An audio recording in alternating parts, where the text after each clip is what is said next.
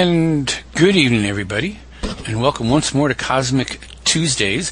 Today is October 2nd, 2017. It's been quite a weekend between all the activity going on and rock star deaths and everything else. Energy is high and hopping. My name is Anthony Picco. I am your guest interviewer tonight. I am the host. I am here every week, as I always am. Sorry I'm a little discombobulated today. But tonight I have a guest named Mark Pulse, who's a fascinating guy on a spiritual journey. But first, a couple of things to talk about. One, the whole goal behind this show I want to talk about briefly, which is there are two goals to the show. Okay, number one, I interview all types of people, all sorts of disciplines, all kinds of skills, all levels of awareness, all kinds of knowledge. So, listen, and if you like something a guest says, then please take it, use it, make it yours. And if you don't like some of what they say, then ignore it or examine it or whatever you need to do. To me, the goal for all of us at this point in the universe's existence, whatever you want to call it, is to create our own personal spirituality. Because yes, we are all one with the universe, but we are also, each one of us, very distinct people, and we all come in to this world with our own viewpoint and our own goals to add our energies to this wonderful stew we're creating. Okay, one size no longer fits all. Be yourself and be connected at the same time.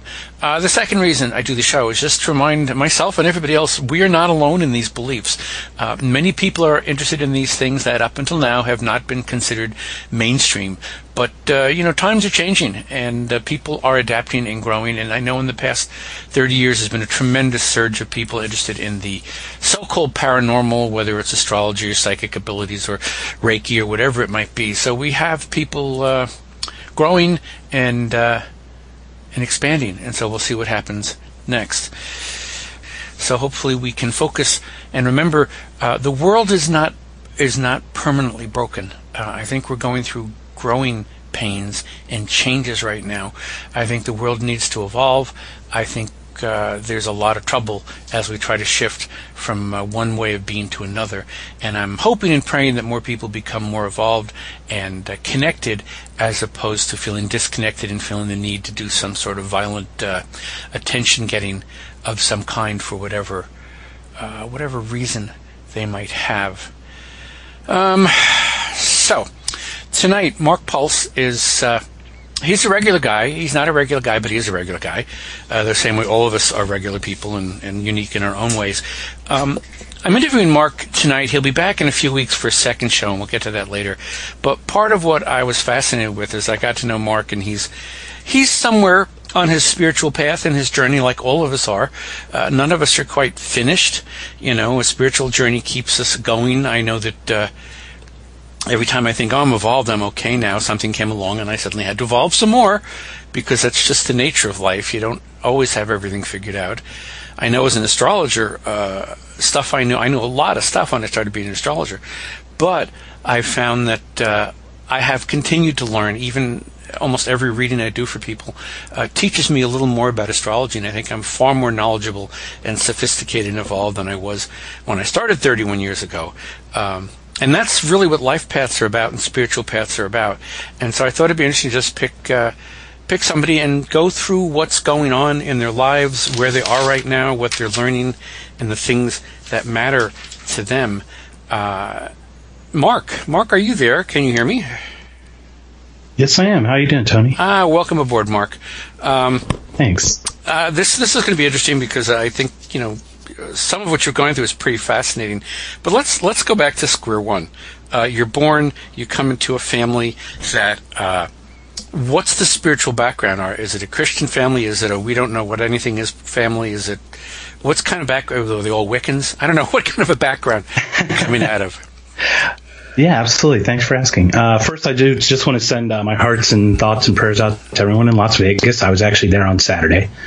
I left Saturday, so I have some friends there, but everything will turn for the better, but it's an unfortunate situation. Yes. I am born to two German people. They both emigrated to the United States, met here, and we were raised Lutheran. So we had a Lutheran church at the end of our street that we always went to on Sundays. That's where I started. I started that way too. So, okay. We're both at square one as Lutherans. And did you... I don't mean to be disrespectful by putting it this way, but did you buy it when you went to the church? Did you think there was like, well, what's going on here? This seems like a lot of BS to me. Were you trying to be Christian? What was your response to what you grew up out of? Well, culturally, it was very important to do very family-oriented, very structured things. Being German is a very structured culture, so we had our place. So we just did it. I think it was very routine, and we did it. And I could sing, so I did a lot of singing in choruses. My aunt and uncle are in Western Pennsylvania, which is, farmland, very, grassroots type people. And we would always go to their church as well, but they're very highly religious. And I would always sing duets with my cousin. So we would always figure out a song to sing. And I go to Sunday school, but it felt very routine to me more than it was something I really bought, per se. So it was just a social thing you did as opposed to a profoundly spiritual experience at any level, is what you're kind of... Yeah, it was, it's 9 o'clock on a Sunday. Yeah. Time to go, right? Yeah. Time to go to church. That's what you do. And it was just very regimented. There wasn't much feeling behind it. There's just more of a structure behind it.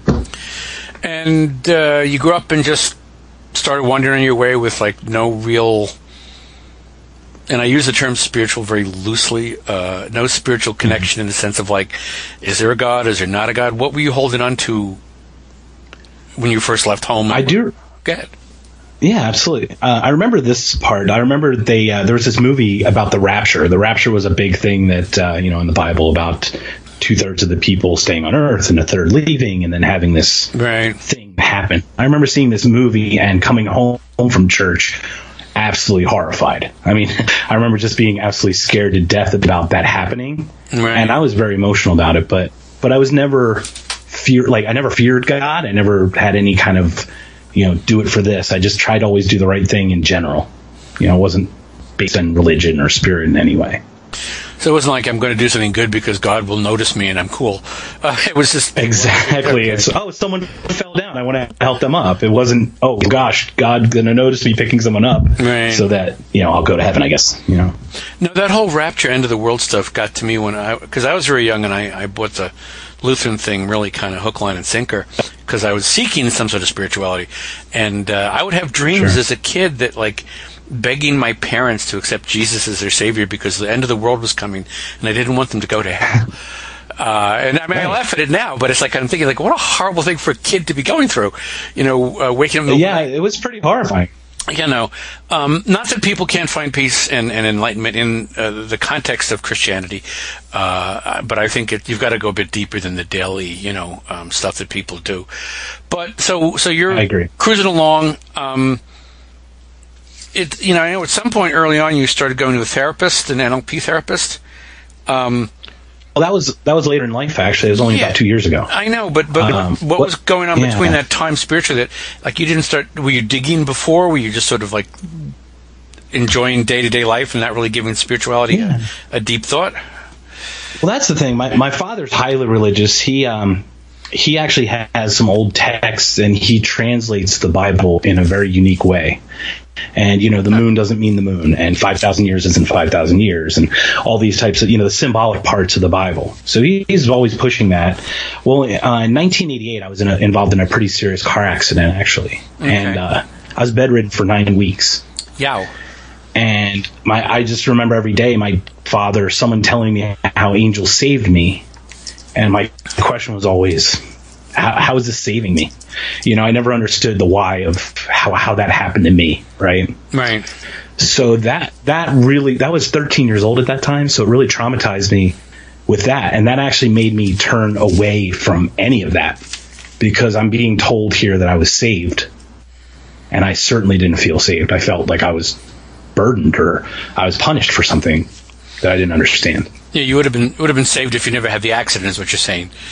Exactly. I mean, saving me from, a lifetime of pain and anguish. I mean, it was a really tough time in my life. I was very active. I could have sung in, the Philadelphia Boys Choir, but I chose sports, and the year that I chose sports, it was literally ripped from me. It's the why question, right? Like why?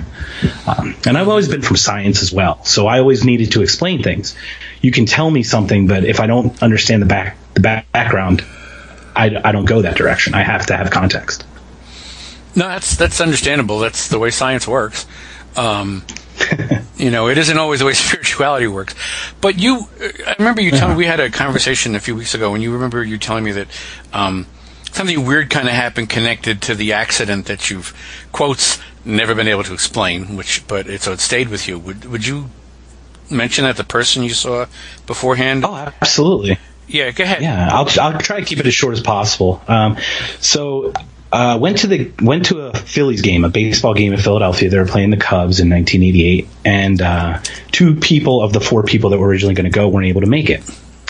So the whole day, I didn't really feel right about going in the first place. I just didn't want to go. But I'm 13 and I play baseball. Okay. What 13-year-old doesn't want to go to a baseball game, right? It's kind of odd that I felt that way. Now this is hindsight, right? Hindsight, kind of looking back.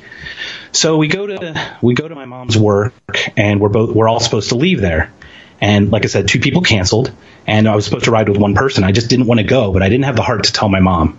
She went out of her way to get tickets and did a really nice thing. So my mom told the guy driving to stop at the public subway at SEPTA, and then we were going to take the train downtown. Okay. Well, we go past the train station. He goes, "Oh no, the train station's back there." He goes, "That's okay, we'll just drive." For some reason, I can't explain it, I just knew I wasn't coming home that day. I don't know why. I'm 13, but I just knew I was not going to set foot in my house that night. It just felt weird. So now Philadelphia's a big city, a couple million people, a few million people, and we scalped the 2 tickets. And there's a whole row of scalpers, got to be 50 or 100 of them at the fence, waiting outside. Right. And they scalp them off to other people, right? End of the first inning, second inning, this couple walks in and sits down in the seats that we scalped. So I kind of razzed them about what they paid for the ticket and how cheap we sold them, and nothing major at all. But on the way home, I had a really serious car accident. I was ejected from a vehicle. I was sent to an emergency room, the closest emergency room, and then I was actually transferred after I was stable to a children's hospital later that night. Well, I wake up in the morning. Oh, go ahead. So I'm wondering. What is the extent of your injuries? Like, what do you know? What was broken? What wasn't? What happened? Like, can we get a little? Yeah. Oh, absolutely. So I had my left leg up on the dashboard, and I was kind of asleep. It was late night. It didn't have the car was an old cargo van. It didn't have a lap belt in it. Okay. So I actually kind of was ejected either out the side or the front window. I think I was out the windshield. The guy who was driving the car tried to outrun a tractor trailer merging. Oh boy! And there was a canine car behind another car changing a flat tire on the side, on the shoulder. He hit those 2 vehicles, then skimmed the tractor trailer, and then hit some guardrails. At some point, I was actually ejected, and I broke my femur, and I hit my head pretty good. I did have a little bit of an out-of-body experience. I do recall being kind of in a heap, kind of floating over my body with, the red and white lights, or the red and blue lights, right. Emergency lights. That's what I remember. But that was all later. Didn't happen right away. Okay. My first conscious memory, though, so I broke my femur. I was taken to the emergency room. Then I was stabilized, then taken to another transfer to another hospital. Well, I wake up, and my parents, no one's there except for one person sitting there. And it was the woman who actually bought the scalp ticket from the scalper that we sold it to at the baseball game. So I found that very odd. Yeah. I didn't understand what was going on with that. Very unusual synchronicity, yeah. Yeah, and she told me, she said she was a doctor at the hospital. She was doing regular rounds, and she recognized me, and she stayed there till I woke up.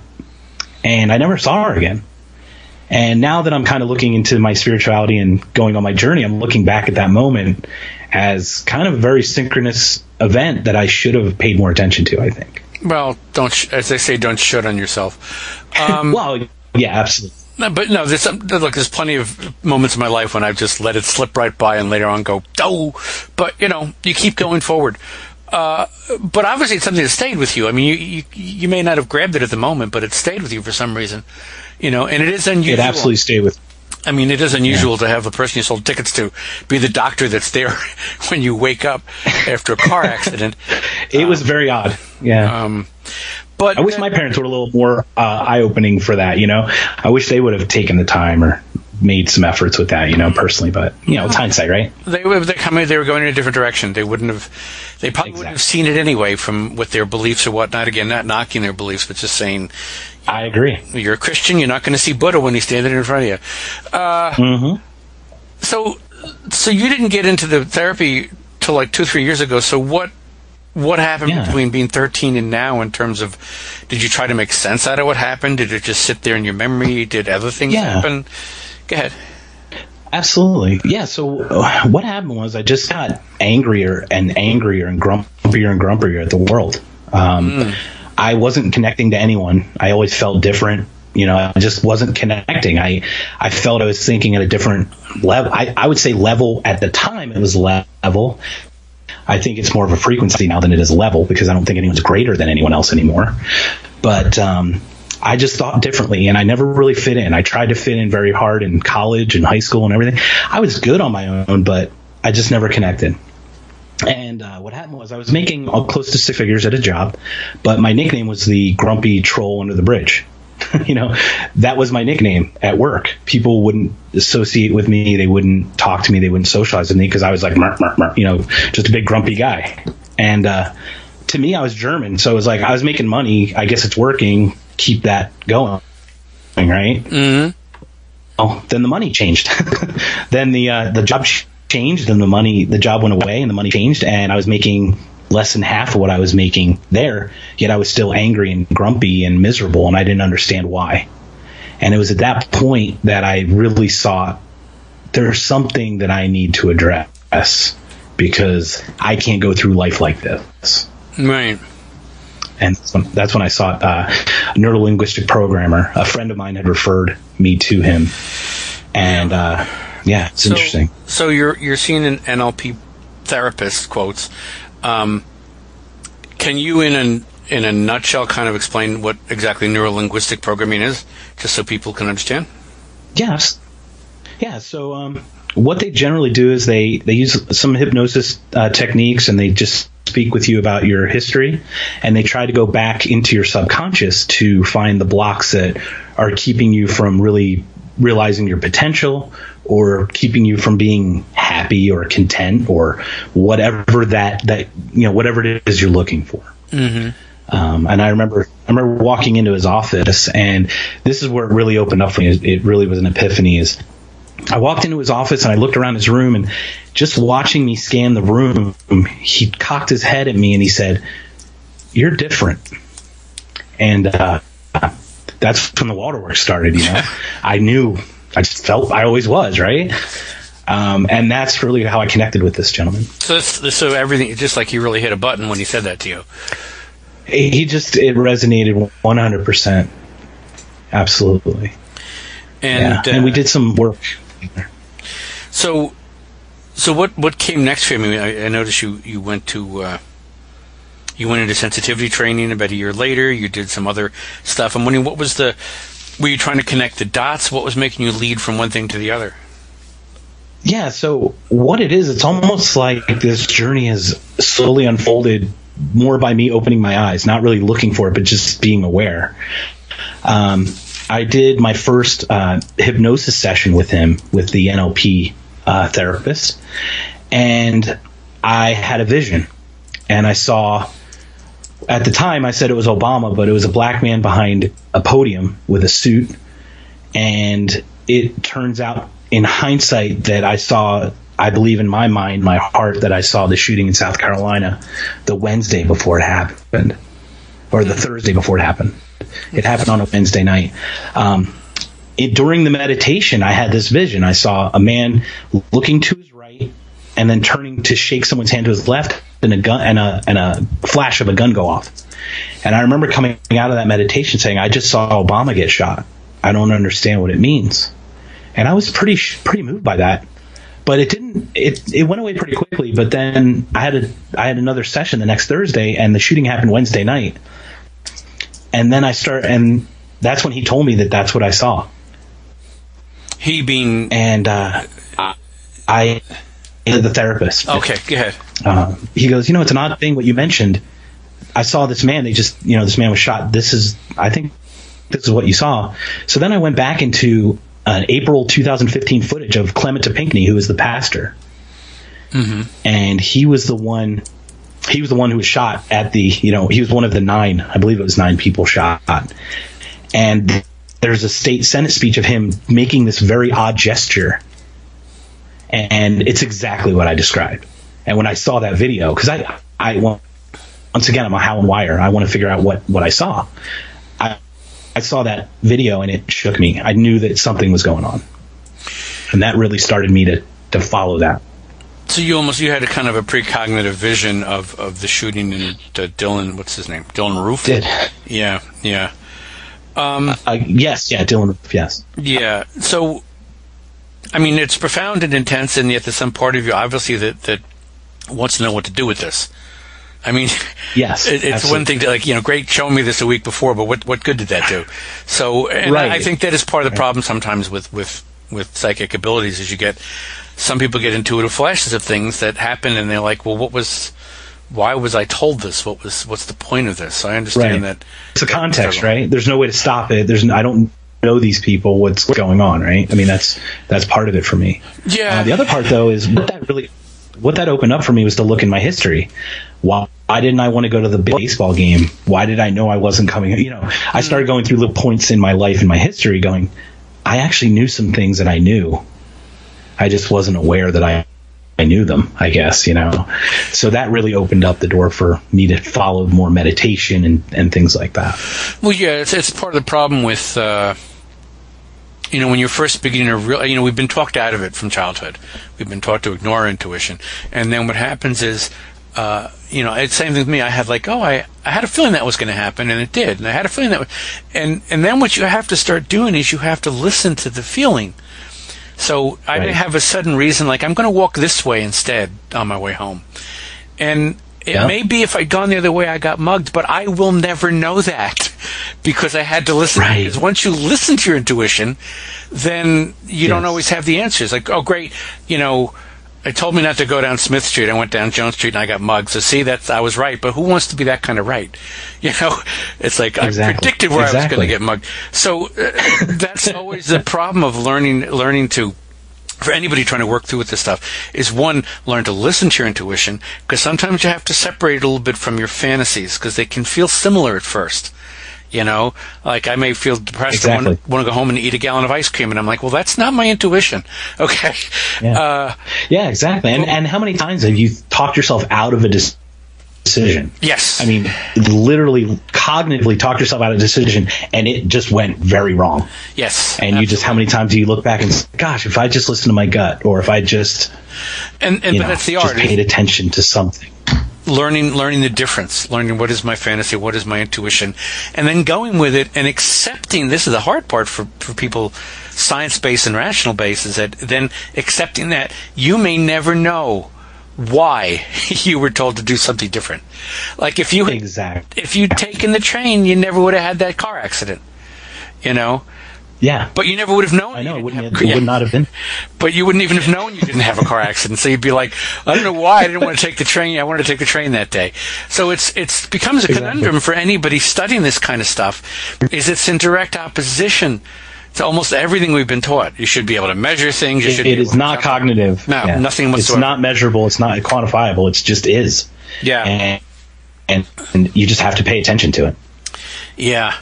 So we're going to take Mark further along his journey, but first we have to take you through some commercials. And welcome back to Cosmic Tuesdays. It is Monday, October 2nd, 2017. My name is Anthony Picco. I am your host, as I always am, and we are on the air every Monday evening from 9:30 to 11 p.m. on the Hey Z Radio Network, which is where you are now. I am, sir. Oh, good. Okay, that's a good sign. As I've mentioned to many people, you didn't cut me out after the first segment. I guess. No, I'm doing everything here. I'm the musical coordinator and the technician and the interviewer. So I often have problems, but not yet. By the way, I do want to mention, I don't know if I tried shooting you a message. Somebody says you're talking very quickly, so they were hoping that you would slow down just a little bit. Because Excellent. apparently, I guess they don't have East Coast ears. You talk like an East Coaster. I will be very conscious of that. Yes, I've been told do that. I've been told the same thing. It's a East Coast, New York, whatever kind of a corridor thing. So it is an East Coast thing for yes, sure. Yes. I had a person who was going to do transcripts of the show, and she wanted to charge me extra because I spoke so fast. So you investigate a number of things. You take a sensitivity seminar with a medical medium. You're doing chakra meditations. What is sensitivity training? What made you move in that direction? Why was that the next step you decided to look into? What were you looking for? That's a great question. So how this has kind of unfolded, like I said, it's been a very kind of a structured growth for me, because as something was opened, I would investigate that. Then that would open the door to something else. So after my meditation and having a couple of precognitive visions, I started investigating meditating a little bit more and more.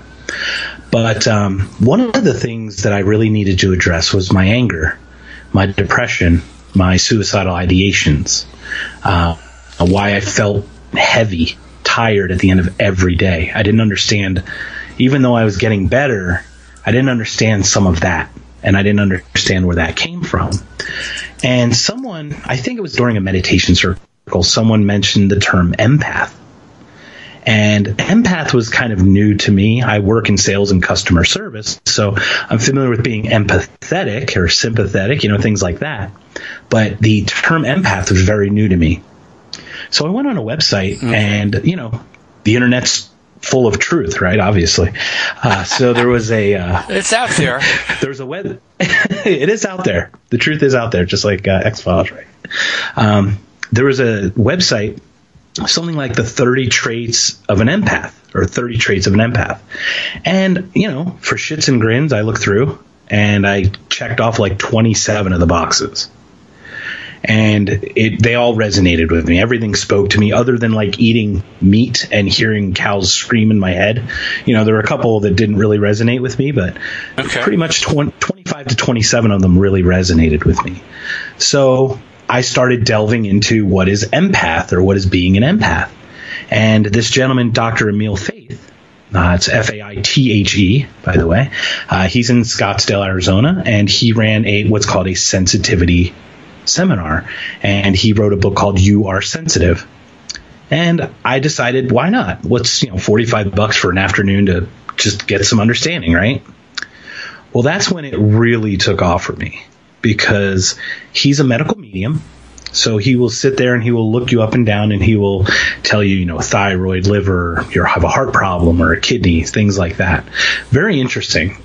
I'm just interested by that in the first place. Sure. I love to check that out. So what's interesting, though, about this is you and I are both men, but generally in the spirit world, it's a smaller percentage for sure, partially culturally, right? And men aren't allowed to have feelings and be that way. So I was in a class of I was in a class of 7 people, and I was the only male there. But once again, it was a sensitivity seminar, so all of us were a little emotional, throughout the day, because we're kind of unburdening, right? Well, I took the light rail to work every day, which is like a public transportation, and I would visibly get ill when people walked on and off the train. And I didn't understand that as well. I just felt off, and I looked to my left, and 3 homeless people got on board, things like that. So I'm in the sensitivity training, and he did a medical medium reading for everyone there, because there were only 7 of us. Yeah. So I'm a skeptic, right? So I look at timbre and how he says something and what he says. I was very observant of the information he gave and how he gave it, to see if he was, if I could debunk it, right? I'm a debunker. I love that. It's one of my favorite words. So the first 4 women went up, and, a lot of it was, oh, you have a, liver issue. Oh, did you have a heart issue? And she's like, yes, I just got out of the hospital for, heart, some kind of heart operation or whatever.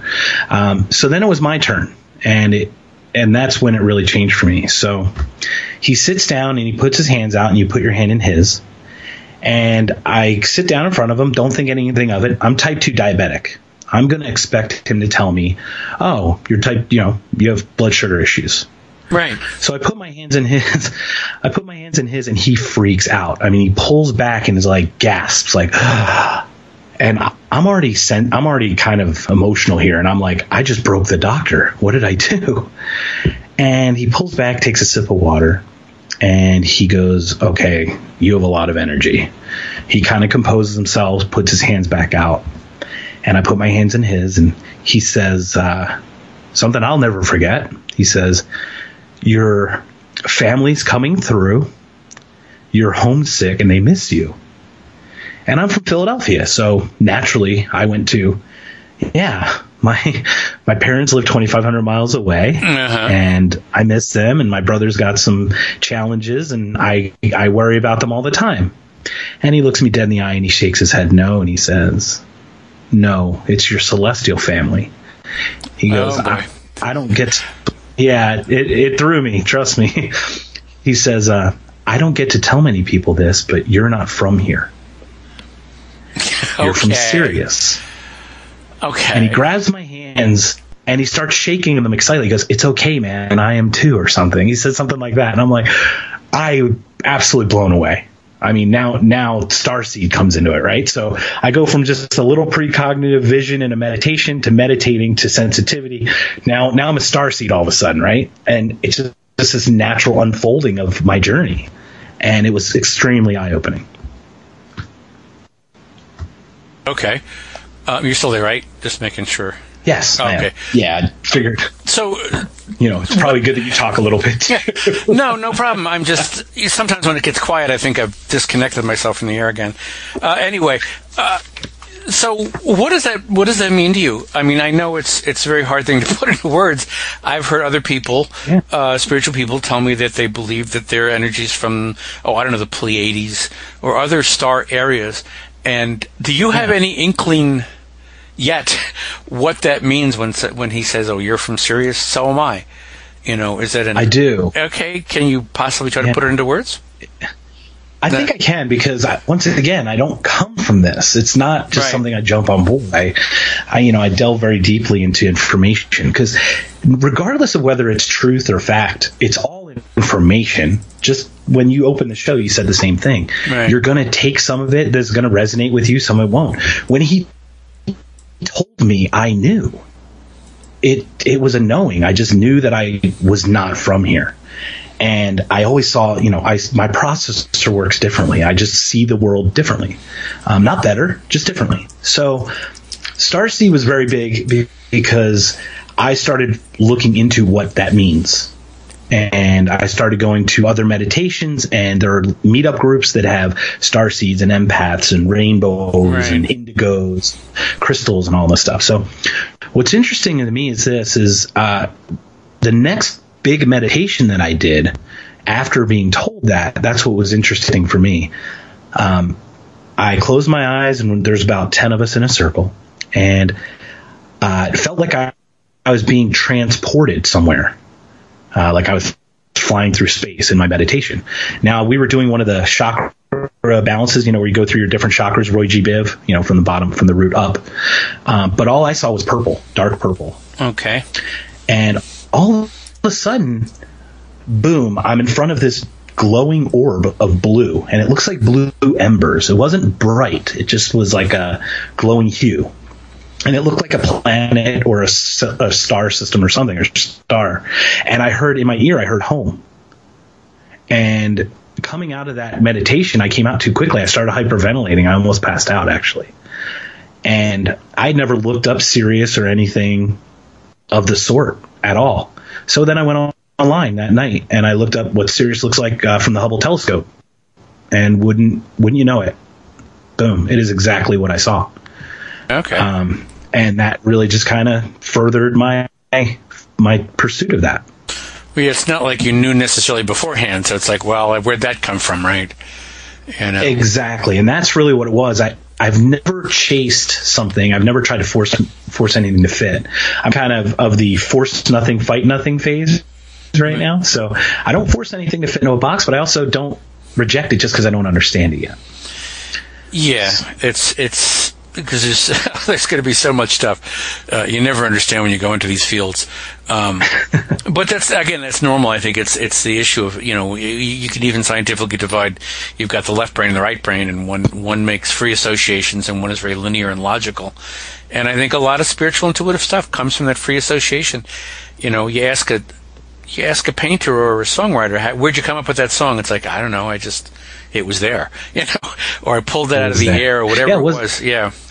So there's a lot of stuff. Didn't somebody say that the statue was always there? I just had to remove the stuff around it? I don't remember who said it. Sculptor said that? Some sculptor said you just have to remove everything that doesn't look like what you're looking at. Exactly. Absolutely. So you've kind of... Well, okay, you use the term empath, and I want to kind of clarify what you mean by that word. For the most part, an empath is very sensitive to other people's emotions. But so the question becomes, and I'm not challenging you here, but I'm just asking: are you an empath? Are you just very sensitive? Like if you're overly sensitive, other people can drive you kind of crazy because you'll absorb. One of the things I do as an astrologer, Pisces is a very empathetic sign. I always tell them, find a room where you can lock the door every day and be alone for a while. So exactly. So that's what it is. So I can speak to the empath side. Sure, go right ahead. Once again, I didn't understand it. So once again, I would come home grumpy, tired. All the dreck that I felt, the grumpy troll under the bridge, all this stuff was. I'm starting to understand it wasn't me. It was me absorbing everyone's negative energies that they're trying to get rid of. Everyone's trying to, shrug off and just wash themselves of that. So they put that out there, and like a sponge without understanding, in my opinion, I was unconsciously absorbing all of that information. And at the end of the day, I'd be tired, grumpy, angry. As soon as I realized what empath was, taking on the emotions of others, not just feeling what they feel, but actually taking them on as your own. That's when I really started to understand and get better in an emotional way. And my mood would change. I wouldn't feel tired because I was aware of that happening. So I could actually feel it coming, versus just it happening to me. Okay. So you began to pick it up before it got to you. Exactly. I mean, I would at least know where it came from, or know that it was not me feeling that way. I was always a happy person, but I didn't understand why I was acting grumpy, and once I realized that I was absorbing this information or this, these energies, I was able to protect myself, change my diet slightly, and do these things to help me protect myself from taking on everybody else's emotions. Well, it's interesting. Somebody in the chat room posted a little paragraph, which you may or may not, respond to or not. But somebody says what you are describing to a certain degree is sort of a hypoglycemic effect.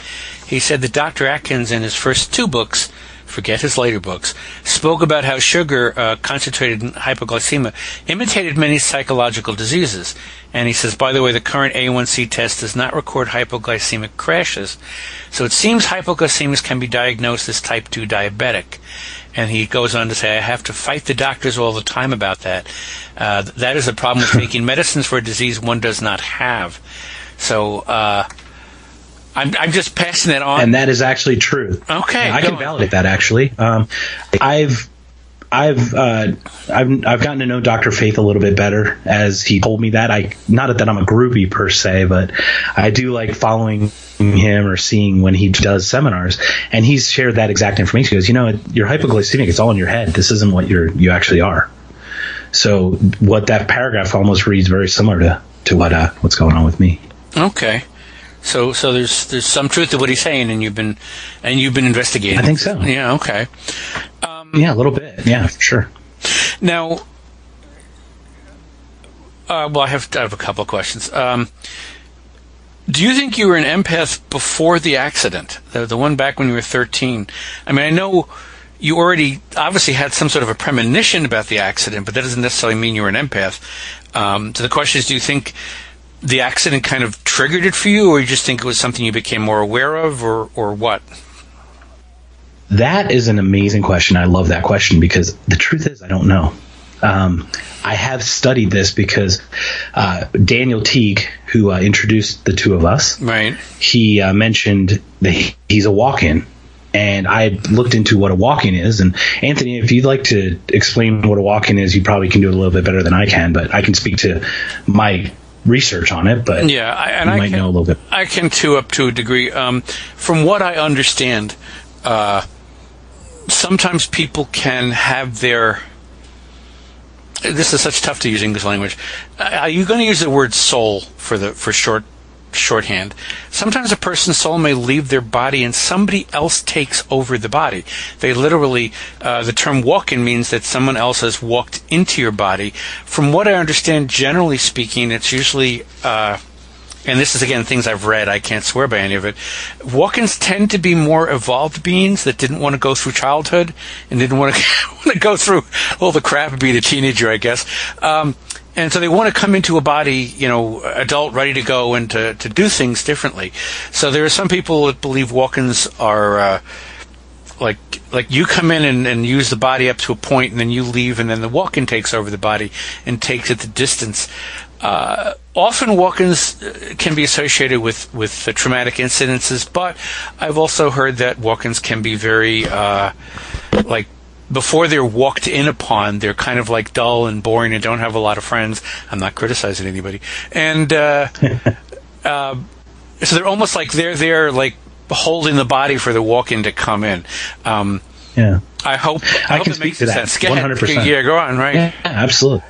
So I can totally attest that if I am a walk-in, if I am one, right, it would not have wanted to go through the childhood I had. I'll just tell you that right now. All right. So I can almost attest to that 100%. But there's other different types too. There's braided walk-ins where both souls coexist or something.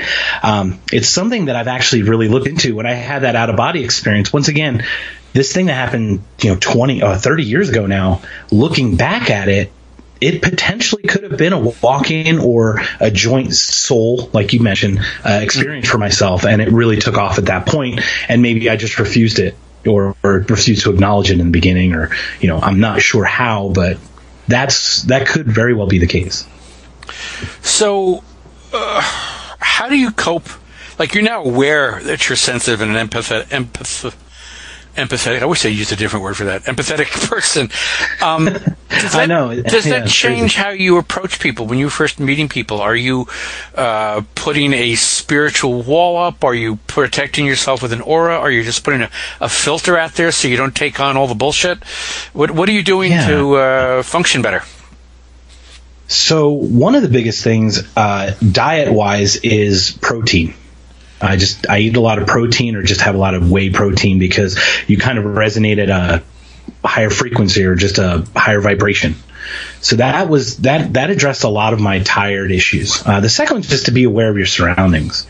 If I'm at a strange place, like if I'm on the light rail where there's a lot of public transportation, a lot of strangers, I will kind of just talk myself into protecting myself. Don't let other feelings come in. But the thing is, I actually don't mind the experience of feeling things. I'm an experiencer, so I'm very open to people.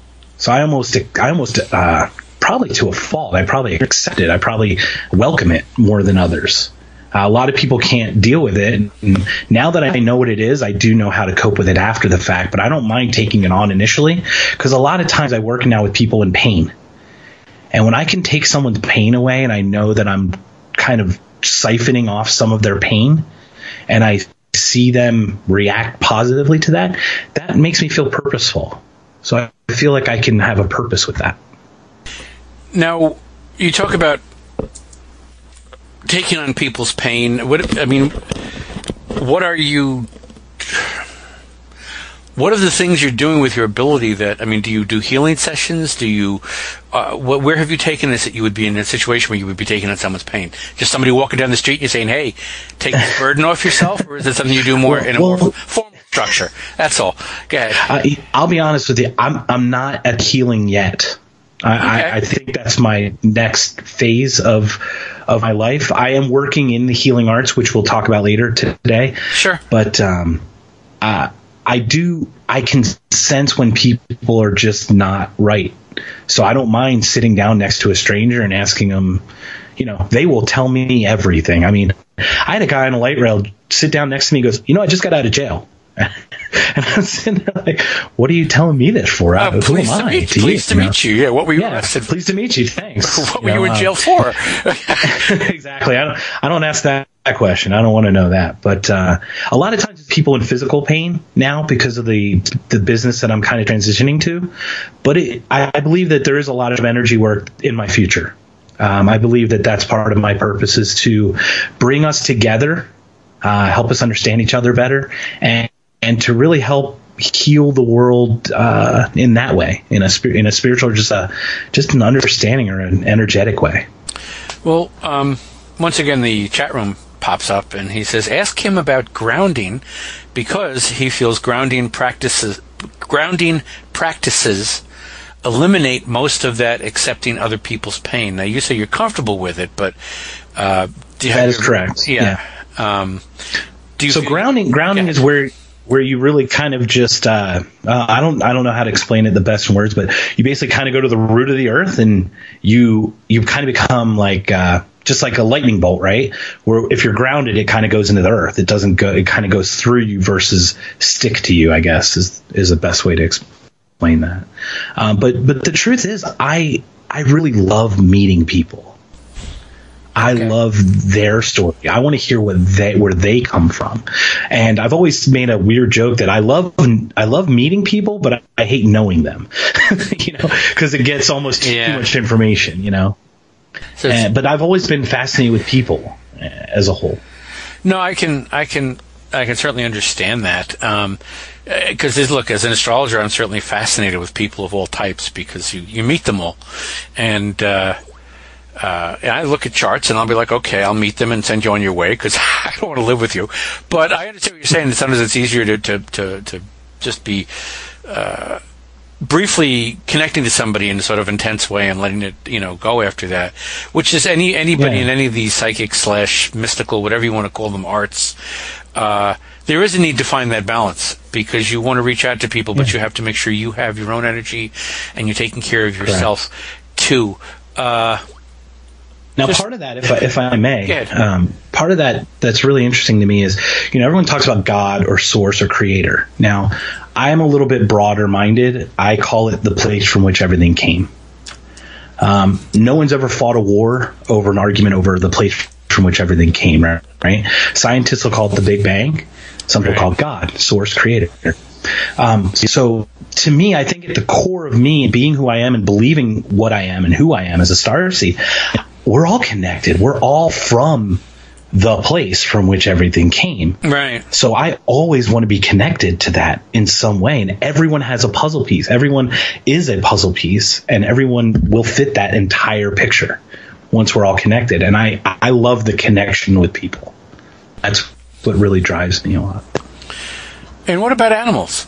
Just as a quick aside before we go to our next break, do you pick up things from dogs or cats or animals too, or is it more great question? More people oriented? No, I don't have the animal thing. I don't have the animal thing for some reason.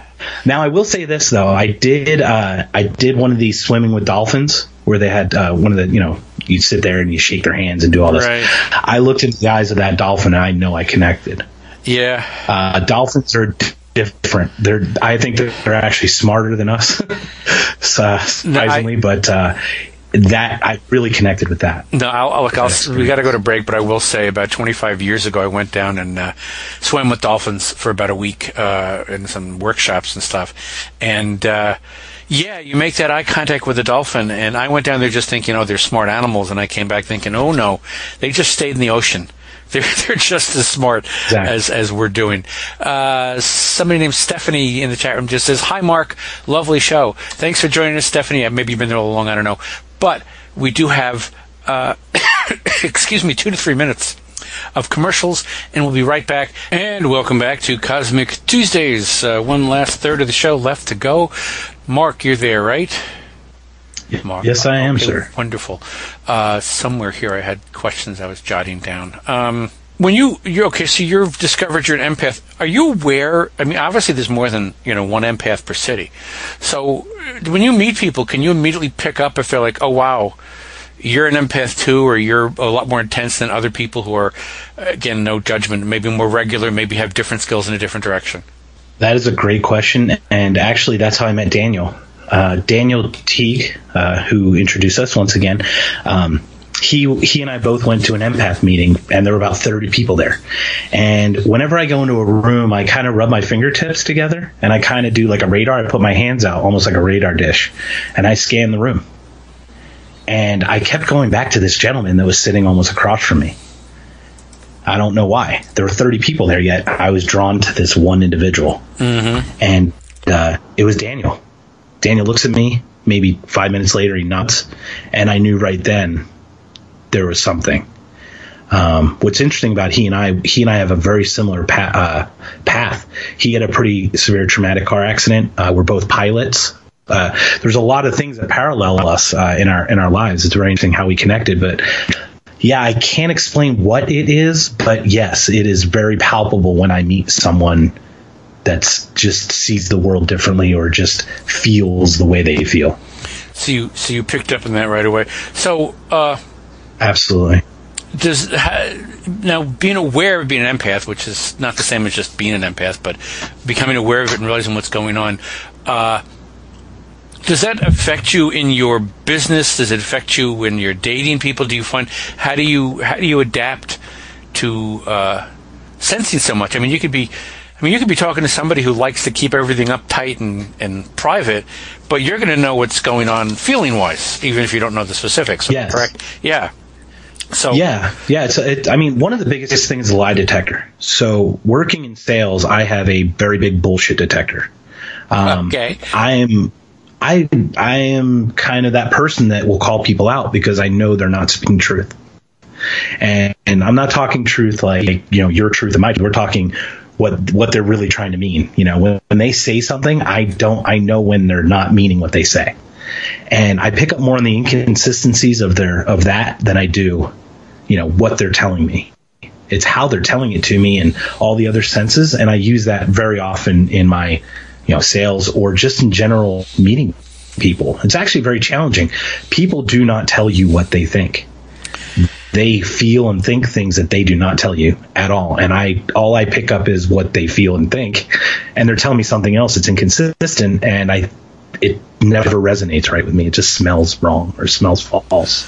Well, my feeling has always been, and different people have different ways of doing this, but if you're good at reading body language, you have another BS detector.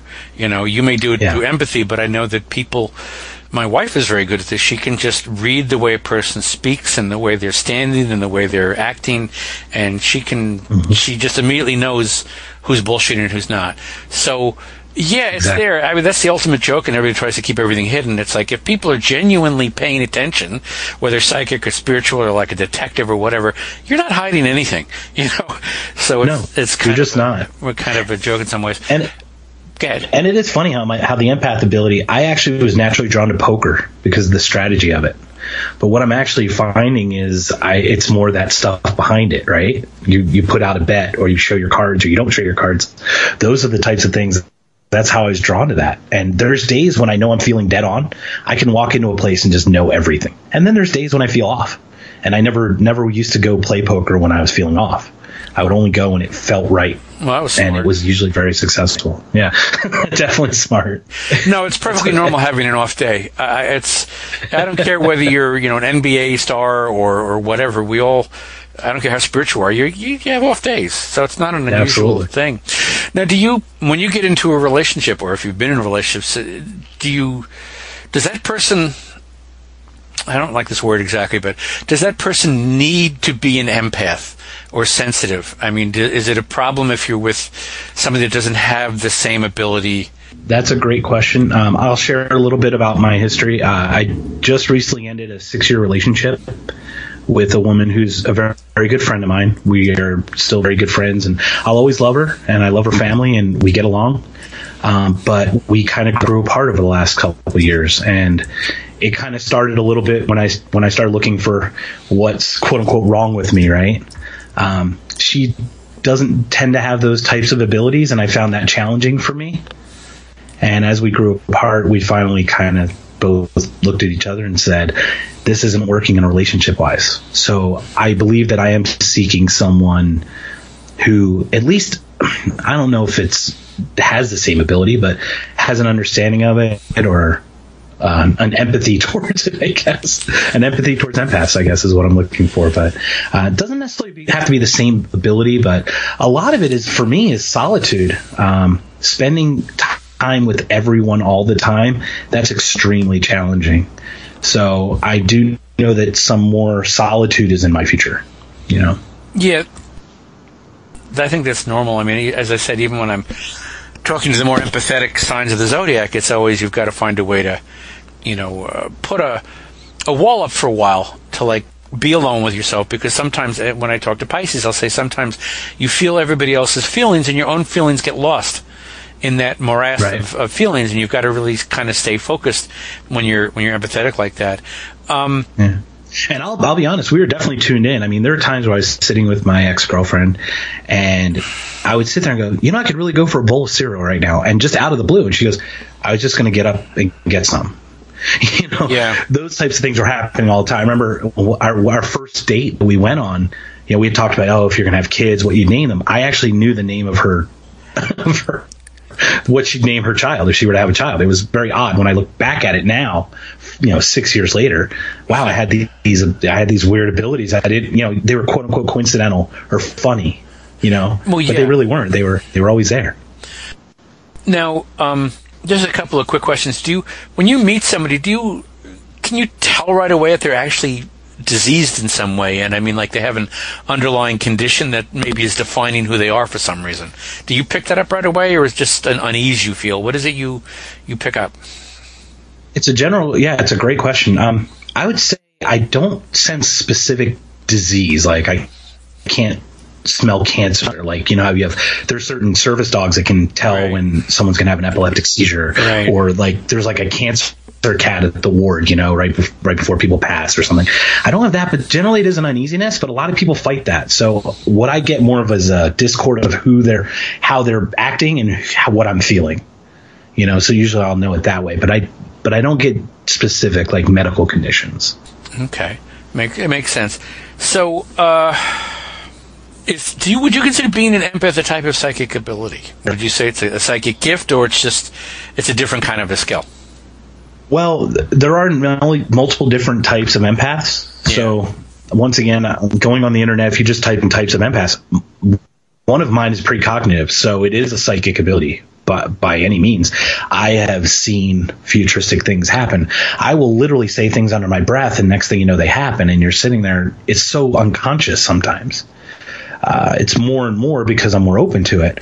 But it started off like that, like I said, I feel like having a bowl of cereal. It's like, where did that come from, right? I can't explain it, or I saw a futuristic event or something makes me uneasy, turn left instead of right. There's something going on, just like you mentioned about, taking a different path home. Well, once again, our gentleman in the chat room says, does he see the root causes of other people's problems? And if you do you tell them or not tell them? So I guess by root causes, he's talking about not the fact that, someone's in a bad mood today, but like, what's the core of what's going on? Do you pick up on the root causes of other people's anguish? I do. I think I do. And I'm a little sensitive to it, or at least to them, unless I know them better.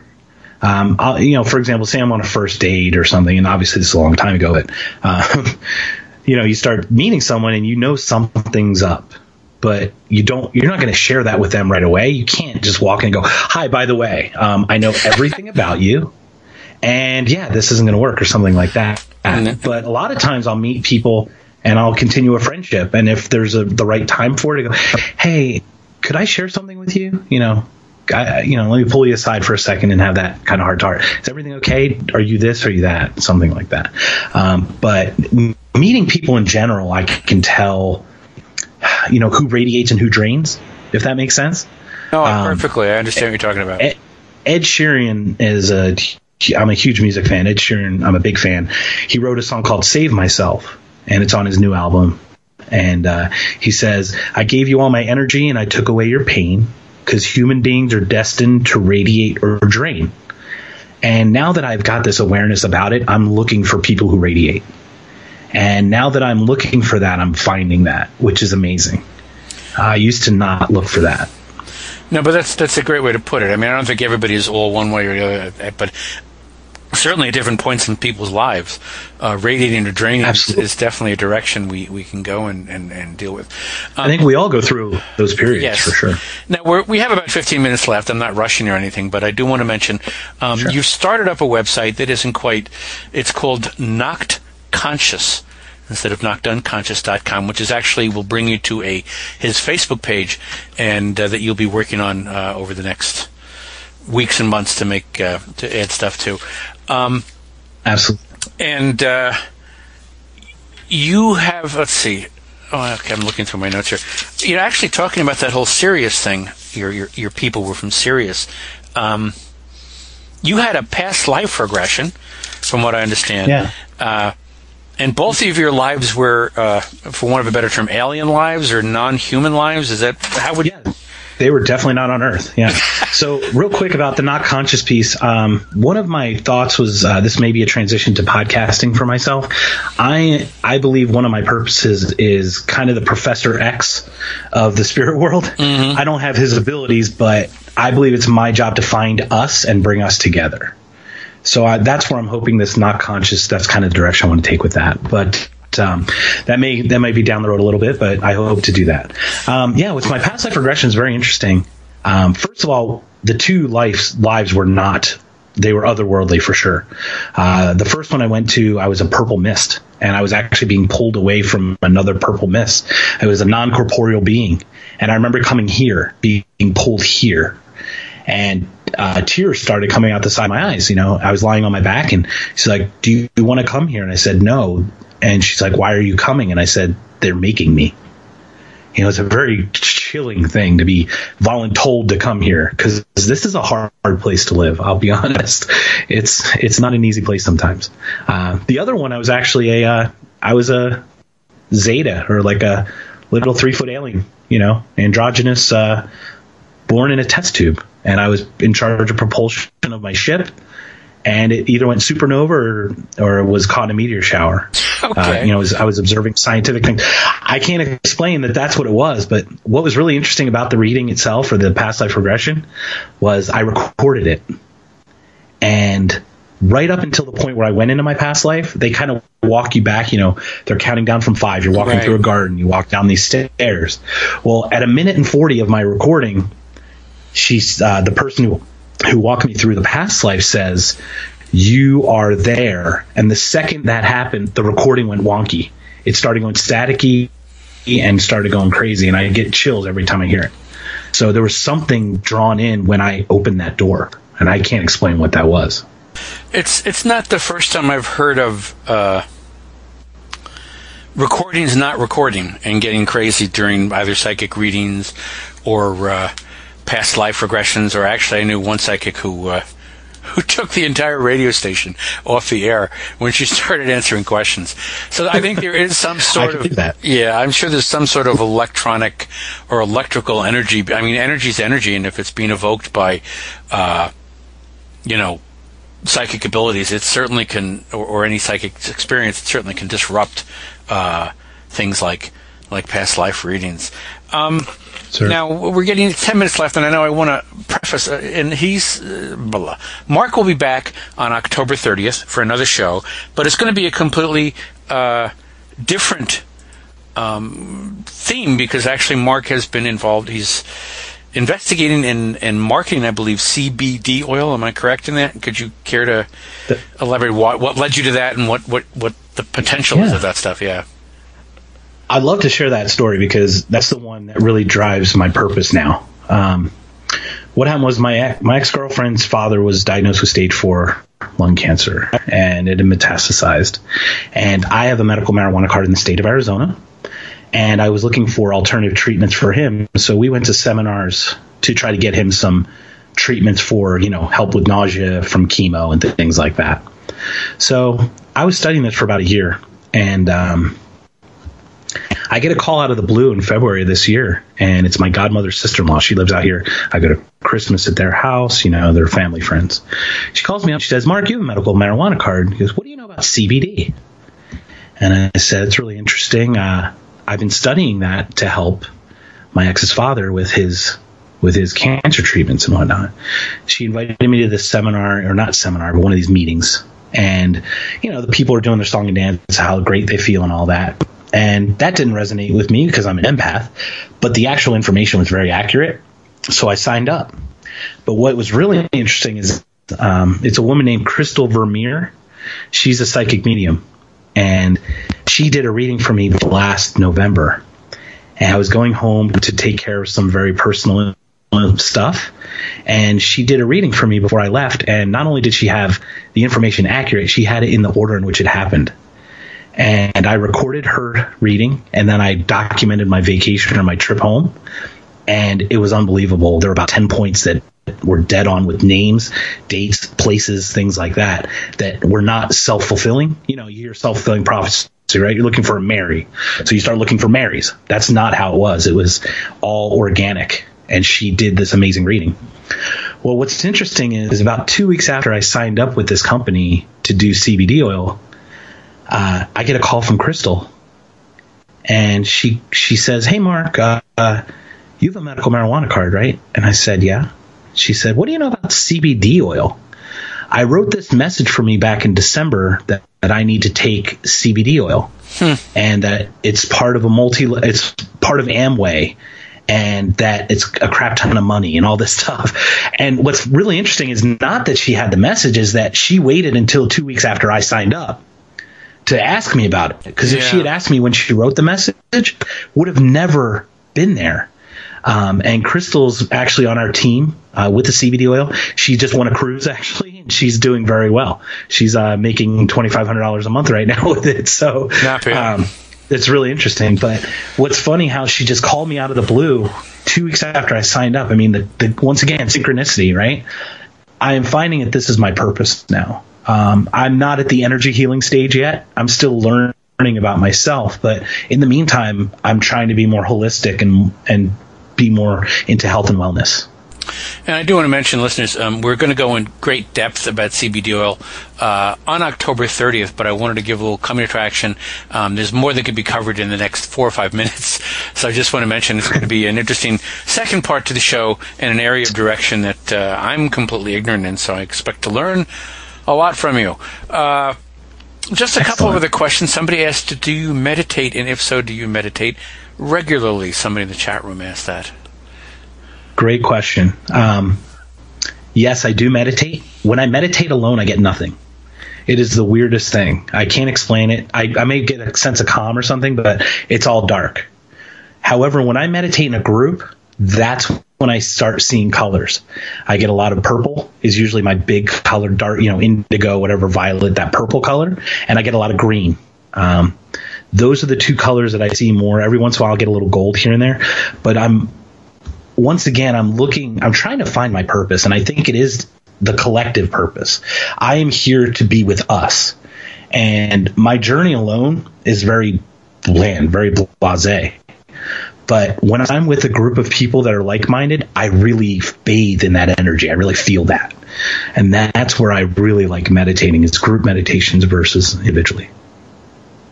No, that's understandable. And I actually, one, I understand your empathy is certainly going to help stir the combined energies.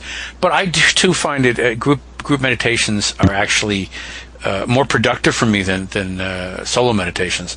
So I understand where you're coming from, what you're actually talking about. It makes perfect sense. The other question, where the heck, I gotta go through my notes. What about your own emotions? Do you find now that you've become empathetic, let's say, that are your emotions stronger? Do you have the same level of love and fear that you once had? Or do you find that when you feel them, they're stronger? Or what? I don't know. Tell me. Well, we all have fears, and a lot of fears based on our cultural upbringing, things like that, our trauma and our history and things like that. But what I'm really finding is I feel pure joy and love. at the deepest root, when I sit down and I don't have to worry about events that happen and atrocious acts around, I just love and I just feel joy. And that's something I never could have ever thought I would experience. But that feeling of love for everything is a really powerful feeling. Yes. It when I hit it, and I always hit it always, it's a very profound kind of a feeling. Absolutely. It moves me physically. I mean, I well up a lot. I mean, I'm probably more emotional now, or I show more physical attributes of my emotion. I wear my heart on my sleeve, I guess, in a way. But that's the only way we're going to connect, is to be vulnerable. You can't connect with another person until you let down your walls. Even though it's hard for empaths to do that, I've always found that I won't be able to truly connect with someone until they see that I'm vulnerable too. Well, yeah, I think there's that need to be on an equal playing field, so to speak. And I know the Seth material, he points out that if a man cannot embrace his, quotes, female side and vice versa, then you really can't be in love with the so-called opposite sex. Because if you're... And yourself. Yeah, and yourself too. But obviously if you can't love yourself, you're not trouble loving anybody else. But I think it's true, though, is if you don't embrace your feminine side as a male, how can you possibly love somebody who is a manifestation of, the female energies that are out there? So, yeah, no, I completely agree. You definitely have to tune in to it. I do want to mention Mark will be back October 30th to discuss CBD oil in more depth. I find it somewhat amusing that Amway is now selling marijuana oil, but well, it's not Amway; it is a multi-level marketing company. So okay, I'll get into that on the 30th. Okay, but it is a funny story that I'd love to share. And if you want to reach Mark, you can try knockedunconscious.com. He's also on Facebook as Mark P as in Peter ULS Mark Pulse, and. Just as a mention to everybody that listens to the show, as many of you already know, the music at the beginning and the end of the show is by Mike Freeman's Zona Vibe. And if you go to jazzvibe.com, jazzvibe.com, you can check out his samples of his music. He's got a number of CDs. If you like the music, it's great stuff and it's worth picking up. I also want to mention, we've a number of times we've mentioned the name Daniel Teague, Teague. He has been on the show a couple of times. He's also been on an earlier version of the show with me, and when I used to have a co-host. Daniel is an energy healer, and you can find him on Facebook as Daniel Teague, and at the moment, you don't remember his URL address, do you? I do. It's Vega, VEGA, yes. Star, STAR, Healings with an S on the end. Vega Star Healings. Okay, thank you. Daniel, a word out to you. Daniel is always bringing me interesting people to interview, and Daniel himself is a fascinating energy healer because he's coming from left field somewhere, and I say that with the highest praise. I think he's finding new ways to do energy healing and new ideas of what energy healing can, what shape it can take, and how different things can help different people. So he's worth checking out. It's worth listening to the old archives, which can be found at hazyradio.com/archives with the Cosmic Tuesdays folder. This show will be in there too in a few weeks. Everybody, I'm very sorry. I'm behind on catching up on my archives, but that will be done very shortly. Mark, thank you 1,000 times 1,000 for coming in. Thank you. And chatting. Thank you very much. I feel blessed and grateful for the opportunity. And we'll have you back in a few weeks to talk about that oily stuff. And we're going to end the show with Blue Jade from Mike Freeman Zona Vibe's latest album, also called Blue Jade.